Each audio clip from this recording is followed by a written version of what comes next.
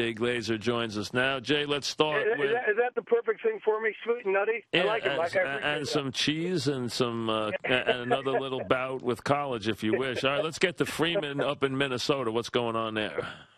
Well, you know, it's interesting. I talked to him last week about where he wanted to go. If you watch Fox NFL Sunday, I told you that Minnesota was always the team with obviously Adrian Peterson and their shaky quarterback situation. But the interesting part was Leslie Frazier had told him, according to Josh, that Ponder can't lose his job to injury. So I said, Josh, we're not going to go right in. He can't lose his job to injury, and obviously he's been hurt.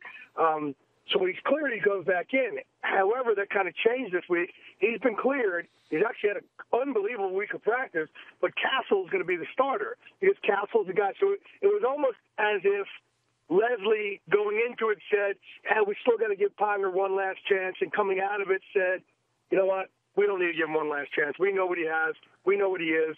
We need to move out of Josh Freeman. But Rick Spielman is really the guy that got this done. Josh said he just told me how much he loved me coming out of college. He actually tried to trade for him in that draft. Loved the guy, and Josh said, that's where I want to be. I want to be in a place where somebody like this believes in me this much. Well, how much of this is on Freeman? How much of it's on Shiano?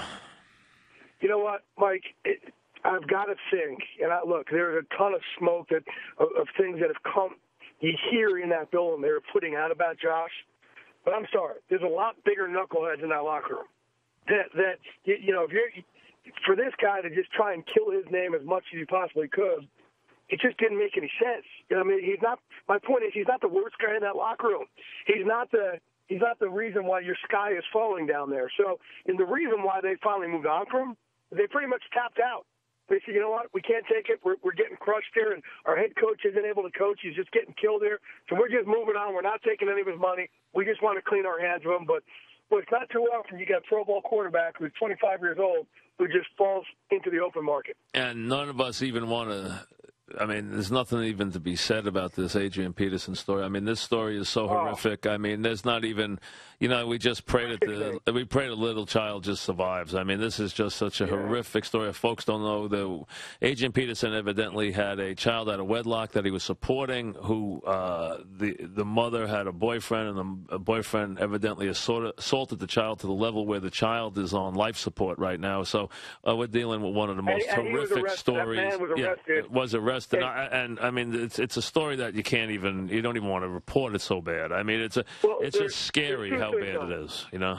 There's two things on it. One, Adrian says he's playing this week, and it's just how it affects the product in the field. And you know, for a guy like that, I'm sure this is it's escapism, you know, just like sports is for everybody else out there. How could I somehow get my mind off this? And number two, I really hope they put that dude in general population. Oh yeah, well he will get his day. I mean, when you're that evil, you'll get your day. So I mean, that's all there is. Do that? I mean, no, you can't. And you know, everyone it affects everyone. But if you're someone who's had kids and you know how vulnerable a 2-year-old is, I mean, you can't even fathom the story. I mean, it's hard to fathom. It really just is hard. It's painful even to think of. It's that horrific. It is. All right, Gronkowski, how likely to play this week? Well, look, you know, I said 2 weeks ago he wasn't going to play last week, and he was targeting this week. And at the time, it was more his back. Well, now they're saying, well, no, it's not the back, it's the forearm, or maybe something got messed up in there. And you know, he was the one driving this. Gronk is the one deciding when he's going to play. It wasn't the Patriots. And kind of the other players, and they're like, oh, we love it. He's trying to tell everybody how it is. But it was his back that he wanted to make sure it's good. But all of a sudden, you know, there seems to be an issue of how the procedure is done with the forearm, and if he goes out there, if he can refracture to get an infection. So that's, you know, right now, it doesn't seem like he's going, even though, again, this is the week he had targeted all along.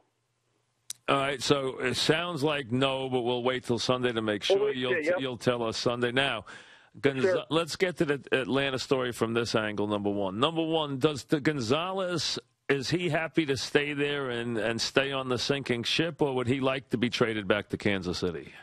Absolutely does not want to get traded back to Kansas City. Wants to stay in Atlanta. He said, look, I've been in these situations. And look, I guess last year was the year for my shot. but he said, I love football. And it's so funny, all the people go, oh, come on, he can't really mean that. Let me tell you something. I've known this dude longer than just about anybody in the NFL. And he speaks his mind. He doesn't care, especially in our private conversations. He doesn't care. He will tell you the truth. And he is he's like, look, I signed up to be with these guys. And it was, because I even broached it to Thomas Dimitroff, and Thomas was like, don't even go there. Absolutely not. 1,000,000% no. But Tony was just as emphatic. He's like, no, this is where I want to stay. I hear it. Everybody's going to think I'm going to want to go somewhere else.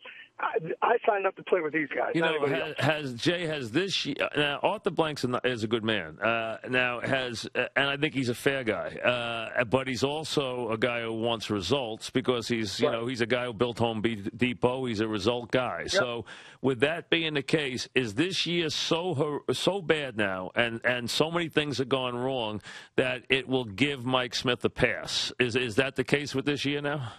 Well, with Arthur, I'm not sure. I would hope, because look, sometimes injuries, they are an excuse. They are a reason. You go in there with a 53, you're expecting to at least play with your top 48, 49. What's happened to them is ridiculous, and it's really hard to overcome. So, I think in a situation like this, as the year goes on, if it gets uglier and uglier, I could see Arthur getting a little sensitive to it. It's really up to the GM to really manage his expectations and understand, look, you're going to have years like this. It's not the head coach's fault. It's not the defensive coordinator's fault. It's not the GM's fault. It's not your fault.